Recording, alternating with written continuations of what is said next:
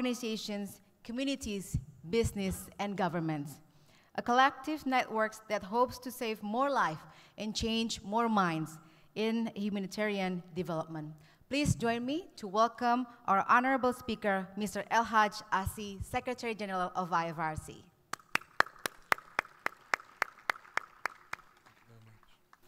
Good afternoon. Thank you for being with us today, Mr. As Sy.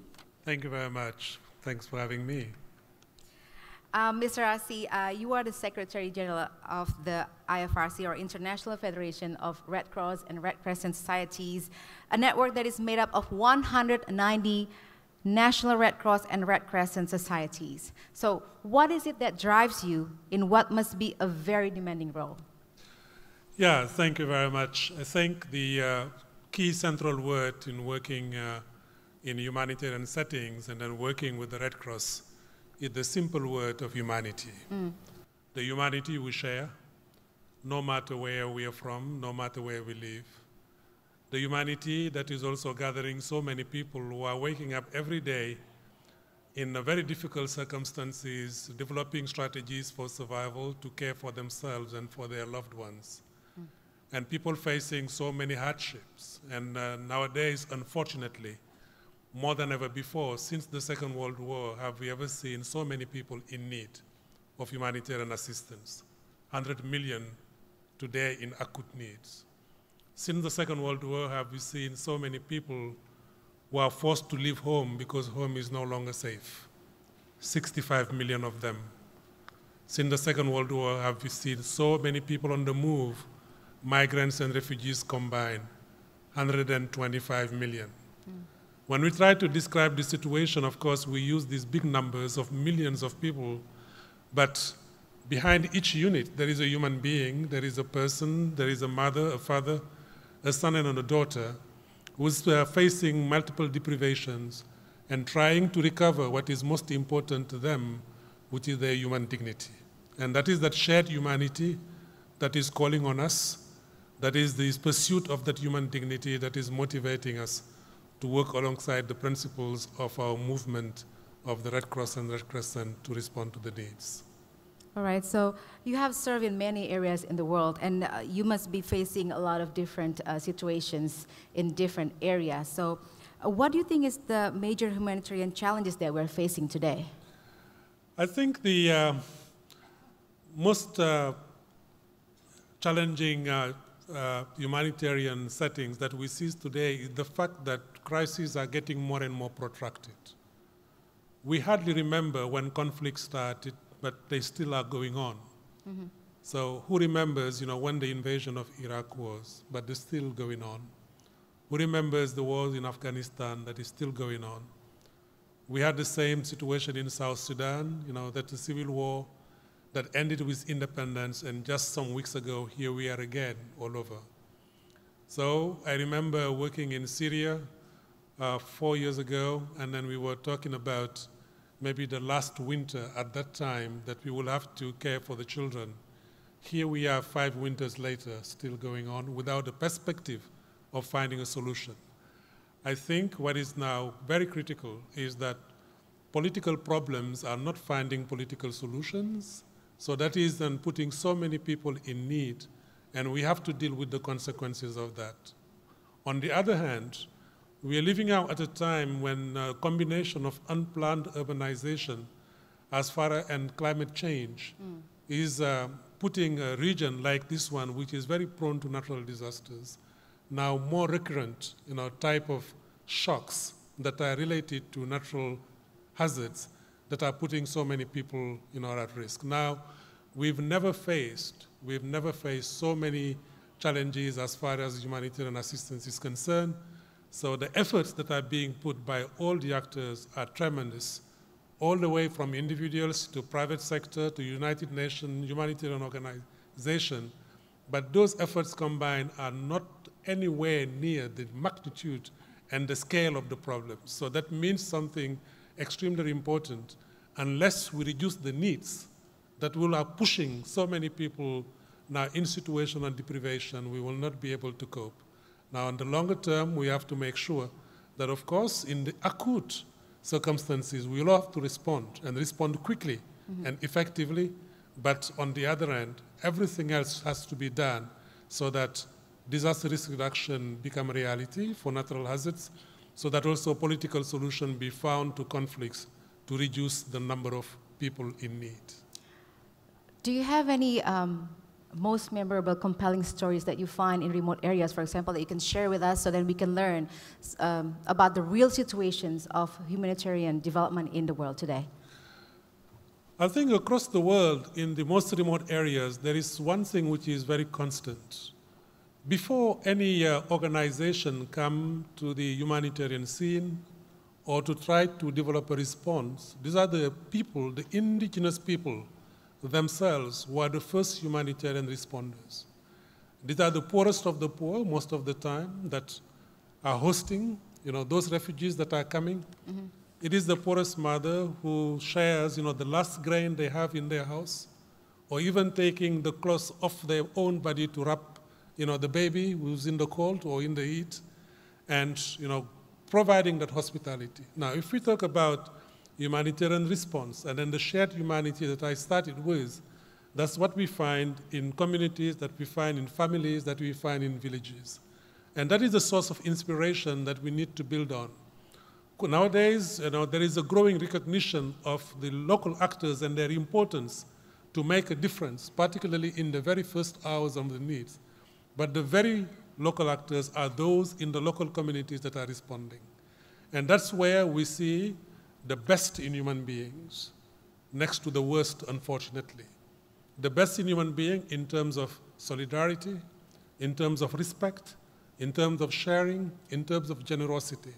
So in the most difficult circumstances, you can even see beauty.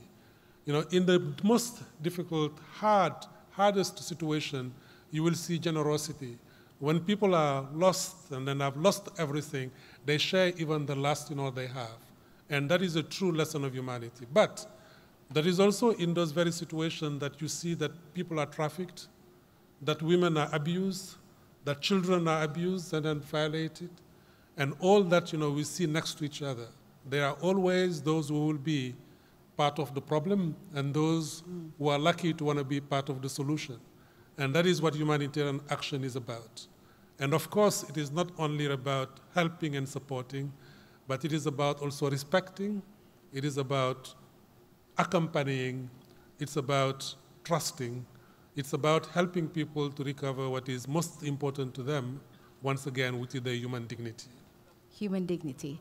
Have you ever felt that the world is not responded enough? That we need to do something more progressive, more radical, and what is that? I think we can do more and better in many instances. The UN last year was estimating that we needed $20 billion to respond to the humanitarian needs. Mm-hmm. So it was hardly funded, half, which is then a shortfall of almost $10 billion, to respond effectively. But even in those very first half, there are those who are hardest to reach and that are most vulnerable, that deserve the greatest attention, and it is not so evident. Those are those very ones that where people will be thinking about first.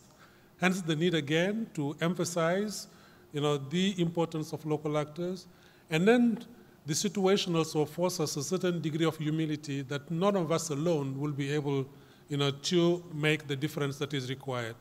Hence the importance of partnership and the importance of collaboration.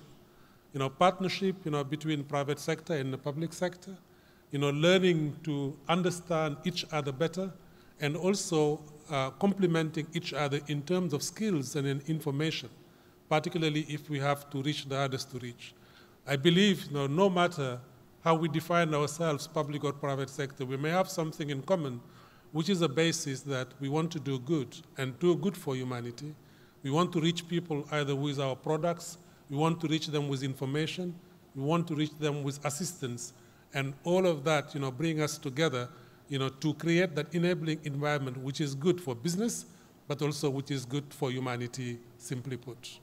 Do good for everyone, by everyone as well. All the stakeholders must be in one sentence or one voice.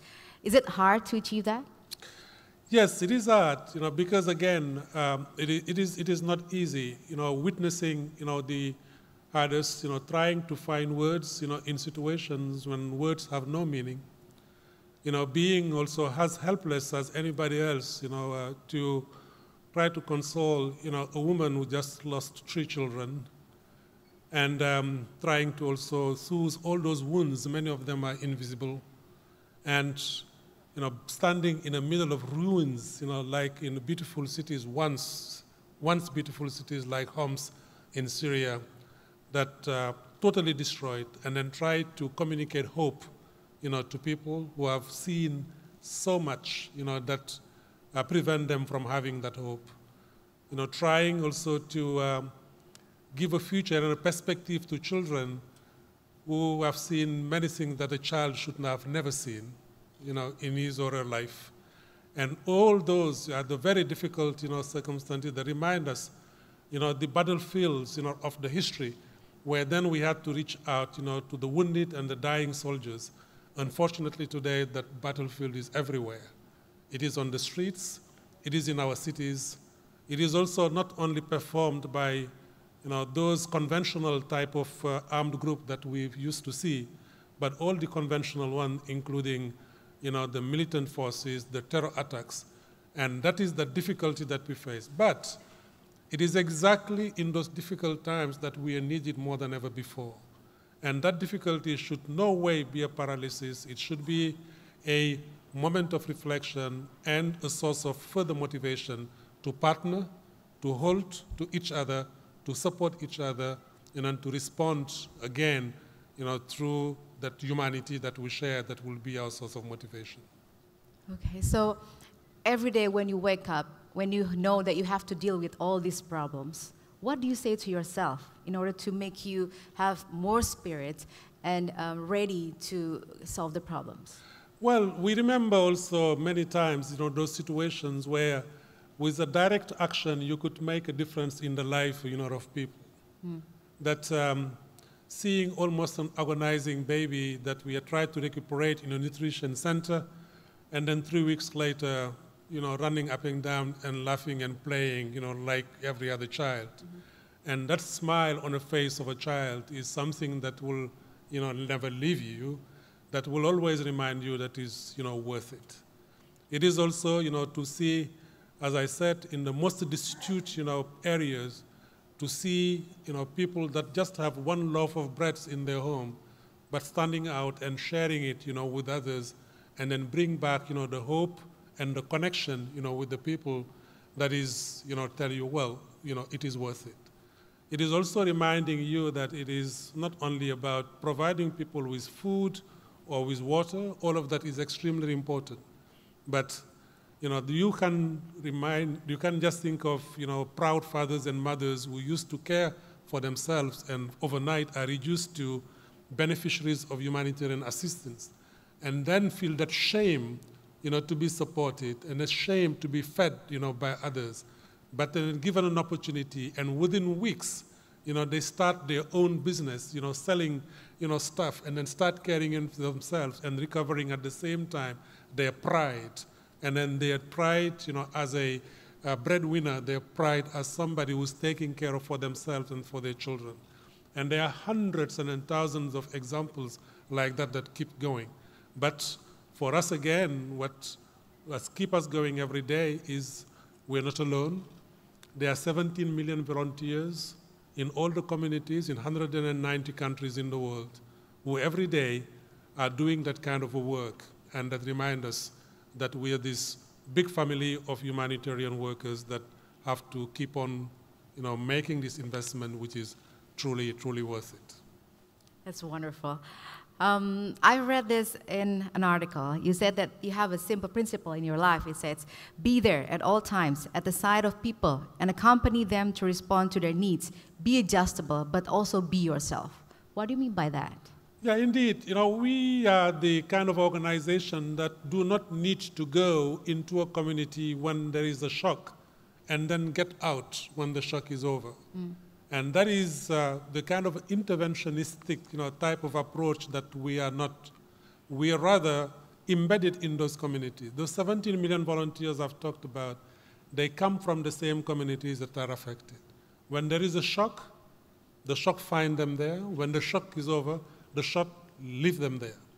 When we have the Ebola epidemic in West Africa, our volunteers were there. Ebola found them. They accompany the communities to respond to a disease that they did not know. They had to do a work that they were not prepared for, which is doing a safe and dignified burials, of people with disease this disease that did not have any cure at that time. And we were not prepared to do that. And this was one of the few instances where you had to measure the success of your program through the number of people you bury, because burying them in a dignified and safe way would be the same way to cut the transmission. It is also when we have Zika recently, that we are there and responding to the needs. That I think gives that proximity, that credibility, that trust with the community to be entrusted with such a difficult work like burials, to talk about very difficult issues like sexual behaviors, to talk about issues like taking care of orphan children. And that is why it is important to be there permanently on the side of those communities in need, to accompany them to respond to the needs. And we do that with respect, and with the respect you build the trust, and with the trust then you have the credibility, and of course with the credibility you have a greater effect in the kind of response and the kind of results that we would like to achieve, and that's what we are committed to. So not to just come, but stay there until the community relief itself. So today the world is facing one of the problems that you've already mentioned before, is about refugees, especially in the conflict areas in the Mediterranean area. So how do you see the country so far handling this problem? So we are in a very peculiar situation that these are the some of the poorest countries in the world that host the biggest number of refugees. So if you take a country like Lebanon, now 1/3 of the population of Lebanon is constituted of refugees, 1/3 of it. There is about over 1 million. So if we take a country like Jordan, hosts about 1 million refugees. Turkey is hosting about almost 3 million refugees. So we have the whole continent of Europe. When 1 million refugees were coming in, 29 countries were almost upside down. And these are some of the richest countries in the world. And that is that kind of a really distorted image that we need to correct. If I go further, in the northern part of Kenya, we have a refugee camp called Dadaab. And that is the largest refugee camp in the world for over 25 years, where they have been hosting Somali refugees. Now, the biggest number today in Africa we find in Ethiopia, and of all places, Chad, and the Lac Chad Basin, is hosting about 400,000, refugees, and not to talk about even closer here to home, when you look at, the number of thousands of people and migrants and refugees that may be stranded even at sea alongside, the Bay of Bengal, and then between the different countries in the region, we see that it is a global phenomenon that requires, the global response. But that global response can only be developed, from a local perspective, that supporting, those countries that are carrying the burden, that is very, very critical. And not only focusing, on these new countries of destination, like now it is preoccupying the big headlines in Europe, for example. Okay, when you're talking about refugees, you've also mentioned before that we have like 1 million in some area, 400,000 in some area. So we're talking about numbers here. How do you see the world today when they're talking about the refugees? Is it only focusing on the numbers, or they actually need to make or treat refugees differently?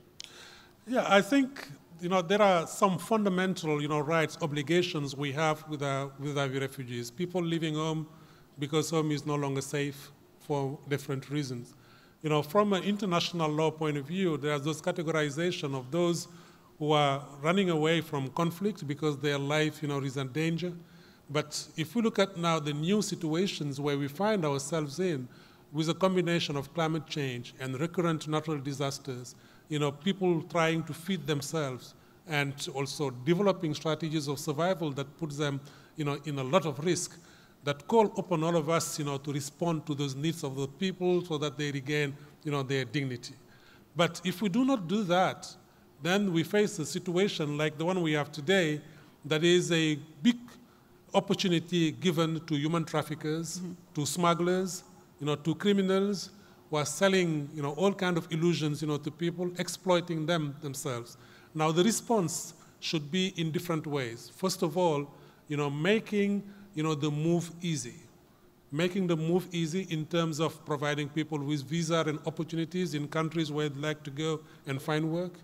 Making the move easy by making, the refugee route safe with protection, legal protection, but also, simply put, police protection. It is also informing people that they should not fall prey, to those, criminals, that are exploiting, their hardship and, try to lead them in situations that can even be, more dangerous. Like we see so many people drowning over the Mediterranean, losing their lives. So many people getting stranded, on the coast in Libya. And like we have seen also, as I said, here closer to home in the Bay of Bengal. All of that, requires a combination of protection, legal means, facilitation, as well as, of course, those who are in dire needs of humanitarian assistance, that the assistance be provided, in a diligent, respectful, and dignified way. Okay, how far the IFRC have responded to this problem? Again, if the motto is to be there all the time on the side of the communities to accompany them to respond, then the shock of the hour, of course, is to accompany those people, particularly those that are on the move. We are one of the few organizations that are present in the countries of origin, in the countries of transit, as well as in the countries of arrival. So then we have an opportunity to provide services all along that trail, that provide, information to people so that they make informed decisions. That is very critical. And alongside the way also to do, the necessary protection work as well as humanitarian assistance work that I was describing before. And of course, in the countries, of arrival, legal protection, social protection, and protection also of most vulnerable, namely, women and girls, and then children in particular. And because we are seeing now a new phenomenon that so many unaccompanied minors, are part of either the migrants of the refugees, and those are becoming, the most vulnerable. So be it in camp setting as well as in informal setting, we will continue, to provide, that kind of information and, that connection that is extremely important for social inclusion, because movement of people and migration shouldn't always be seen as something negative. It is also, in a global and interconnected world, could be a contribution and enriching each other and providing opportunities, for everybody, to grow in a world and create an enabling environment which is safer and then more tolerable for everybody. Okay, so when we're talking about refugees, is it only happens in the world of, for example, in the Europe area or Mediterranean area, or you see that it's actually, we also see refugees cases, but maybe not exactly the same as in the one in the Europe, in other areas in the world? Yes, as I said, the refugees in Europe, they only represent 14%. The 86%, are somewhere else. The 86% are in Africa, in Asia, so in Latin America. That is the refugees in Europe, that, are taking the limelight, of today. And, the European Union and European countries, they say and then behave as they cannot cope, with that kind of challenges. But I say, one country, one single country alone, like Turkey, or two countries like Lebanon and Jordan, together they have much more refugees than the total number of refugees that are arriving in Europe. So I think most of the time, people would like to stay home. If they can, they would like to stay closer to home. If they can't, they put themselves, on the trail, and those people deserve, the respect and the protection, and that is an obligation also from a humanitarian as well as international law point of view for European and other countries to stand up to those obligations and fulfill them, for the sake of the shared humanity. All right, so now turning to 1 billion coalition for resilience, for example, is that one of the way for the IFRC to make that progressive move towards a humanitarian act? Yes, we are experiencing a recurrence of natural hazards, but we've learned also over time that a natural hazard does not have to become a natural disaster. We know that there will be a monsoon season every year, but why does it have to be turned into a disaster? If we are better prepared, then we can mitigate maybe the impact of it, or sometimes even turn it into an opportunity. If you will live in a seismic area, then we should have a building code, and then we should have a disaster law that also should, put a certain number of infrastructure in place that will be resisting, the shocks, when they arrive.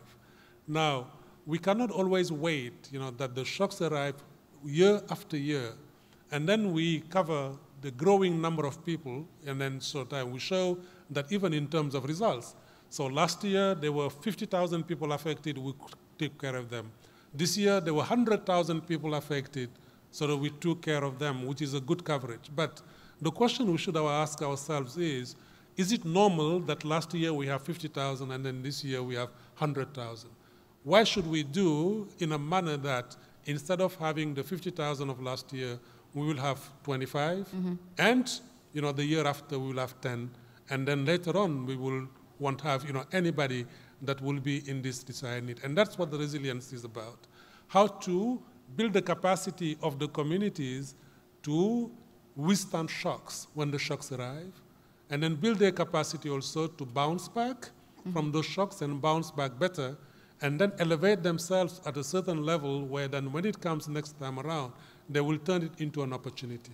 And that we can do through partnership, we can do through collaboration. Again, if I look at the private sector and the public sector working together in building those capacity, early warning, early alert, but also that should be accompanied with early action, pre-positioning of supply so that people will not lose so much time in getting into what they need, and also making sure that we not only pre-position the supplies in terms of goods like food, water, and sanitation, but information, school for children, and protection, and have protection as a life-saving measure so that we do not provide an opportunity with those criminals that will be exploiting those situations with child abuse, women's abuse, and then human trafficking.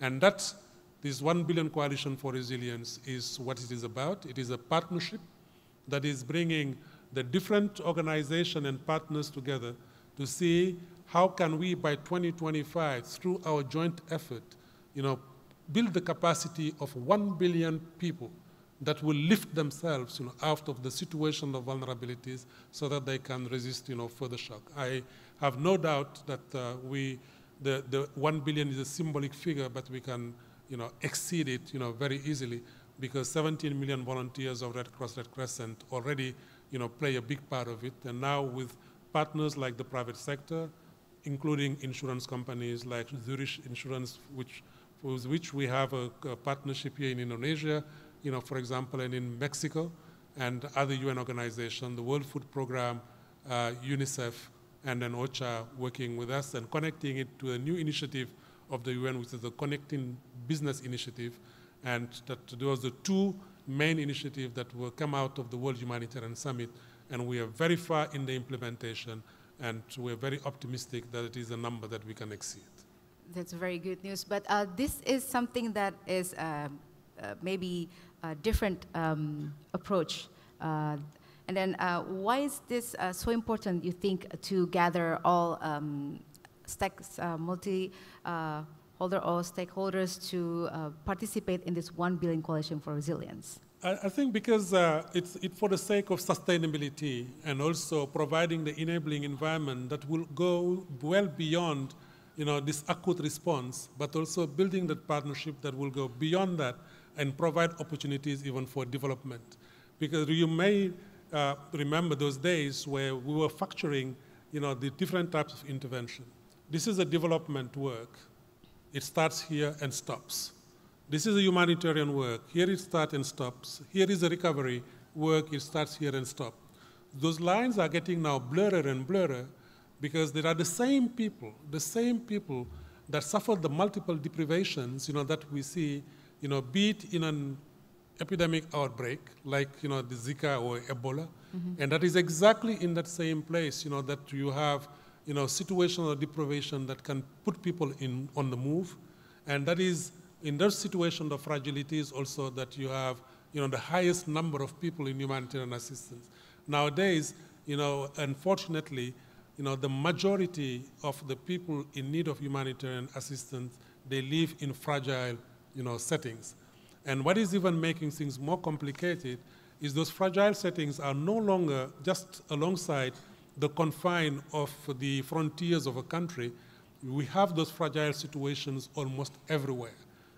Even in the richest countries, there are fragile contexts. In the suburbs of the biggest capitals in Europe and in the Americas.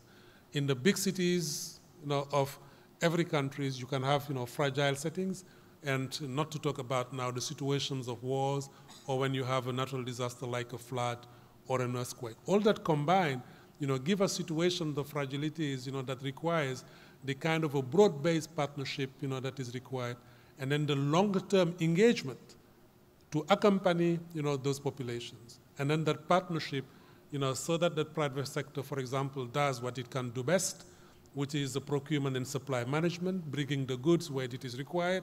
We incentivize, the economy, so that people also can have, their livelihood, or for those who are in the pastoral settings, get back to their livestock. And also again, to do it in a dignified way so that people find themselves, as active members of their society, contributors to their economy, and not passive recipients of humanitarian assistance. That's a very well informed information. Now we can go on to the next question. Is maybe some of us here are from business sectors. You said that business cannot run as usual because it has to be different than before. How can the business sectors now participate in this 1 billion coalition for resilience? Yeah, when I think about reaching to the hardest to reach and the most vulnerable, and that group will be making or breaking most of the programs that we have. And to take just one simple example of procurement and supply management, how do we get the drugs where we need them most and then fast in an efficient way? Well, there is not one single remote village in this world that I visited where I do not find a bottle of a very famous, cold drink that is there. But somehow people find a ways to getting it. But, if you need the drug, that is an essential drug that will be saving lives, to that very communities, then you struggle to get it there. So how can we then bring that expertise and working together, to make sure, that we reach people with the supplies and the goods, they need, so that they become also active members of the economy. And I think, coming back to the point of all of us wanting to do good for humanity, I think private sector also has a big interest in having a healthy people, that can be their clients, healthy customers, that can have a purchasing power, to maintain the economy, but also more importantly, to contribute, in a manner that those who work in the private sector also feel, that they are contributing, to the well-being of society. And their customers also can identify themselves with the company or a product that is doing good, rather doing bad. All of that, combined, could be a win-win situation. But it requires, that we all get a little bit more humble than we used to be.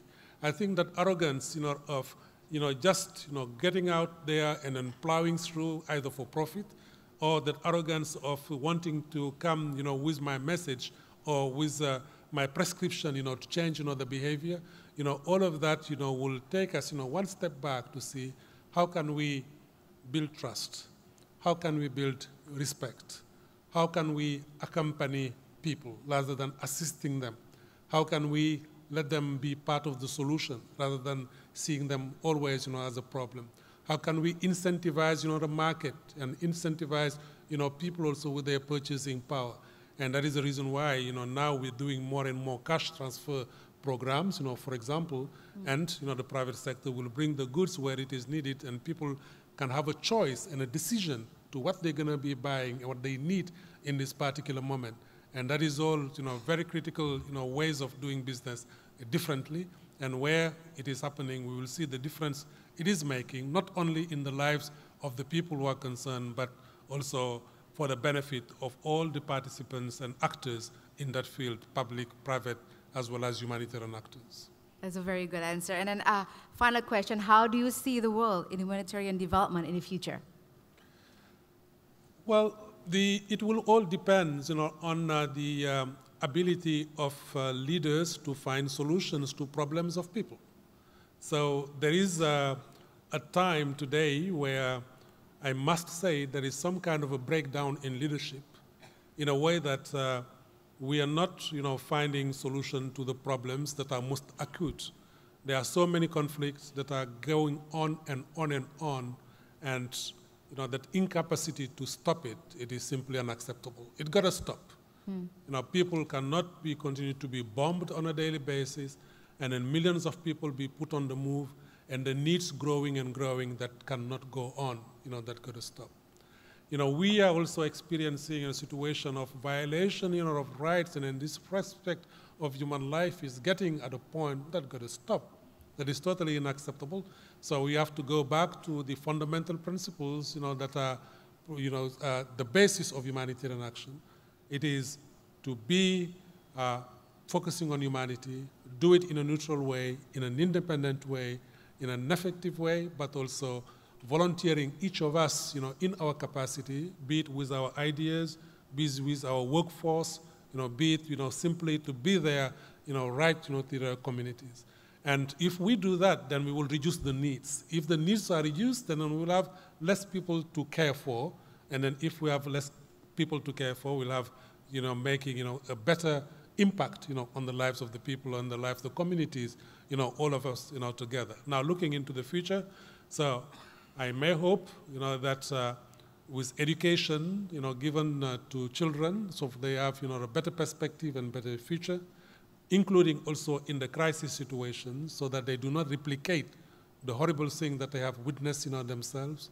It is also to reduce gaps and disparities, because sometimes it is not only the poverty and the deprivation of people, but the inequalities that are creating the problem, and there are so many today, between men and women, between the rich and the poor, between those in the urban settings and then in the rural settings, between this generation and the next one. And that reduction of the gaps, supported by leadership that is committed to finding solutions to the problems of the people, will give us a better future, and that is that better future that we are working on today, because it is not about hoping for it or making a prospective analysis of it. The question is, what do we need to do today to have the future we want tomorrow?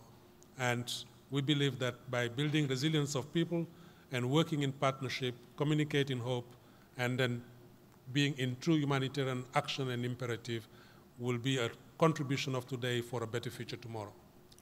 Thank you. Thank you very much. Please join me in very good applause to Mr. Elhadj As Sy. A very wonderful message from Mr. As Sy that we need to do it now. And we start today by joining this session.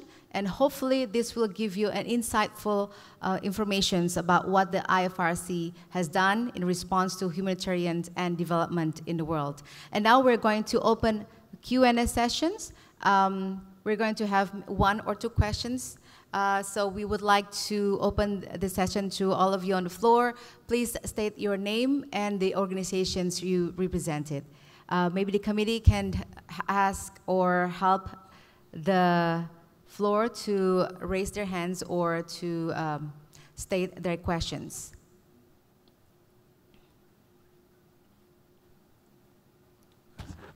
Yes, there's one at the front with the blue jacket.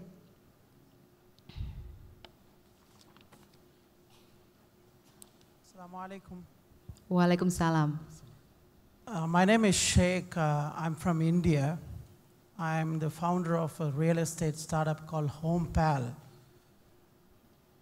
My question is, I heard another speaker at another conference who was also a humanitarian worker, He was quoting some numbers, and it went like this. He said, if 400 of the world's top billionaires shell out 4% of the wealth, the world will not have poverty or most of the humanitarian problems. I'm not sure about those numbers, but the larger question is, how responsible are these wealthy billionaires, and how outreaching are they? How responsive are they to the issues around them happening around the world? That's number one. And question number two is, how supportive is the world media? There are a lot of media people here. So I was speaking to one of the people from CNBC today, and I was just asking her, how can I reach out to your channel? I have a groundbreaking idea that needs to be covered, And she answered, you need to email, and if the panel finds it sensational enough, or if it is really breaking. So that's the thing. He was talking about the war in Iraq still going on. Maybe there's no sensation anymore. So with Afghanistan. So how responsible is the media in portraying the reality and the real sufferings of the people around the world who need the attention desperately? Your take on that? Thank you for the questions. Thank you. Now I will leave Mr. Elhadj As Sy to answer the questions.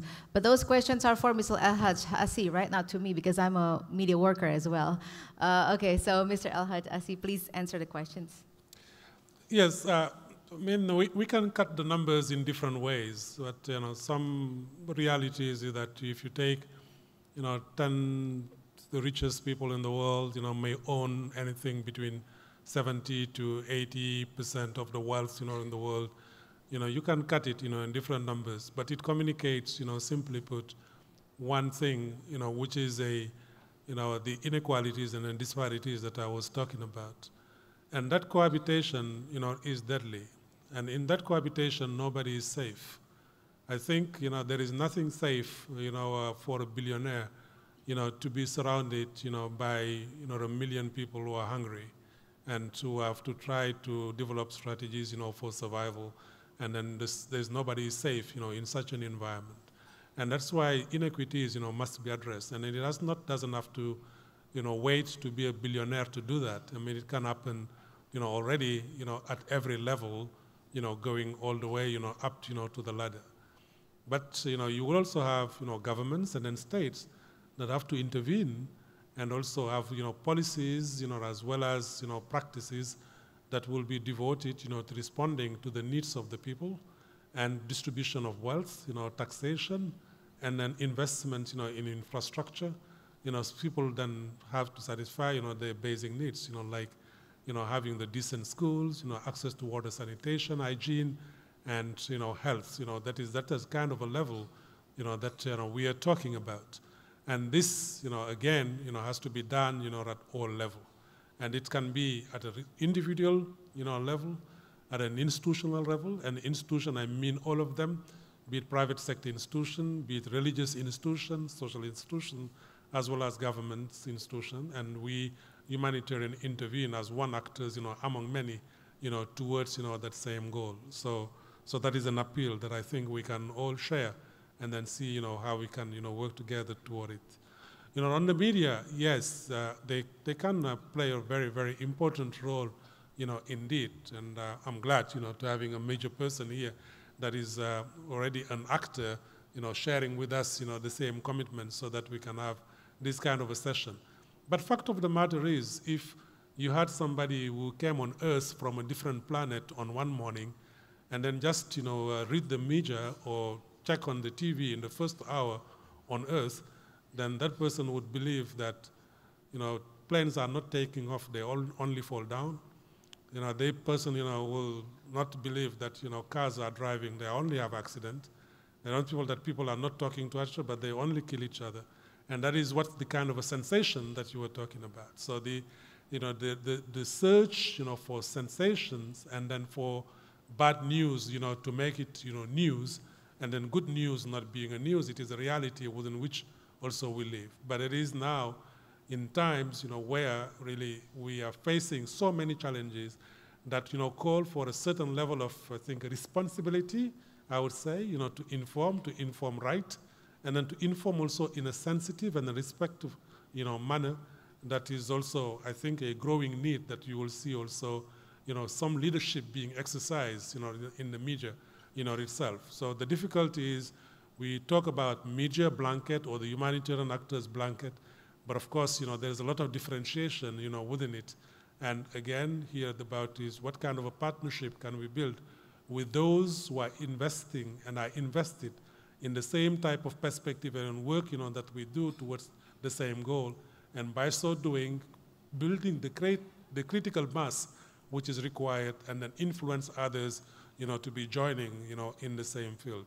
So I'm looking at, my host here, and then hope that we need that leadership in that regard, and I'm glad that we also can count you among those.